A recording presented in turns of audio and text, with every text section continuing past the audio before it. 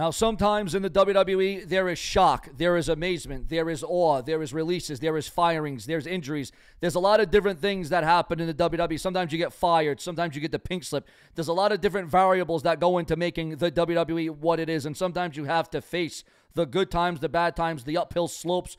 Sometimes you have to overcome, and sometimes there is just something so awe and beloved.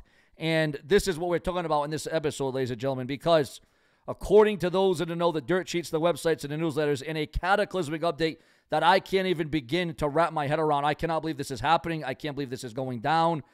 We are in the Triple H era. We just had an amazing week of WrestleMania and Raw and SmackDown, and we have the Bloodline absolutely just blowing up within themselves. And now we got this, ladies and gentlemen, after a high week, and believe me, it has been a high week, from Vince McMahon selling his last stocks to now what we're about to report. You're gonna be absolutely floored in amazement with what we're about to bring to you in WWE News. Remember to sign up to become a channel member, subscribe, click the bell, and turn on all notifications. But ladies and gentlemen, hit my intro, because after my intro is all said and done, you are not gonna believe what I have to bring to each and every one of you. Hit my intro. Click the bell, turn on all notifications, and subscribe for around-the-clock WWE news in real time. The home of the most consistent and dedicated breaking news in WWE, Seanzviewent is here for you. Like, comment, and share today.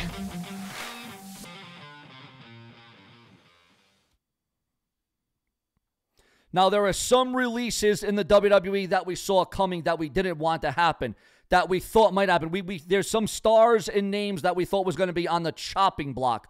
But this, ladies and gentlemen, is about as amazing of a release as you can get. Not amazing in a good way, though, because, ladies and gentlemen, according to those in the know, that being the dirt sheets, the websites, and the newsletters, WWE's longest tenured employee, Sue Adjigan, has been released. Sue, the recipient of the 2019 WWE Hall of Fame Warrior Award, and the longest tenured employee at World Wrestling Entertainment, has bid farewell to the company. According to PW Insider, multiple sources have confirmed her departure, stating that she was let go. A fixture at WWE for over 38 years, Sue joined the organization in 1986 and held the role of Director of Community Relations.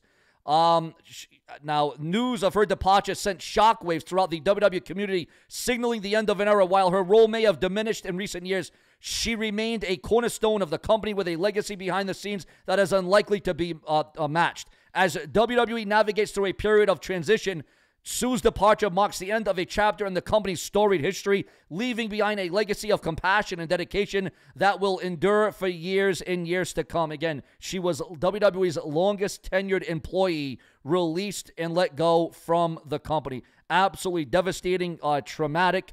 I don't know if this was a partial release. I don't know if she wanted this to happen. I don't know if she expected this. I don't know if she anticipated this. But this has sent shockwaves through Sean's View, through the WWE. And you might say, who's Sue? Never heard of her.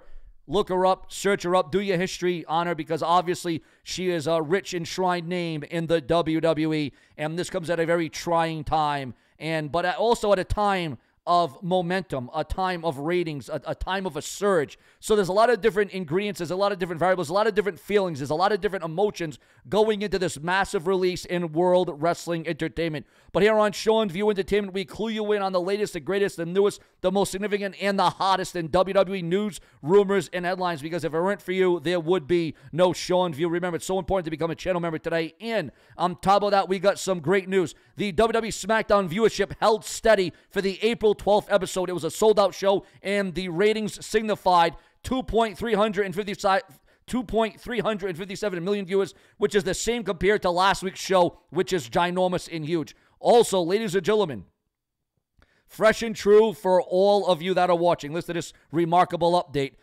With WWE's longest-running employee, Sue, being released from the company, Maxine Dupree is now hitting back at Candice LeRae for calling her a talentless hot dog. Also, John Cena is now revealing his precaution that he took to deal with his bald spot at WrestleMania 40, because it is no secret about that. And Jack Perry used multiple CM Punk references during his NJPW Riot match. And Damian Priest aimed for the perfect timing in his Money in the Bank cash-in. That coming from the new WWE World Champion on Monday Night Raw, Damian Priest. We serve you up with the latest, the greatest, the newest, the most significant. Sean's View Entertainment is your excellence in entertainment Click the bell and subscribe today for hourly content. Later.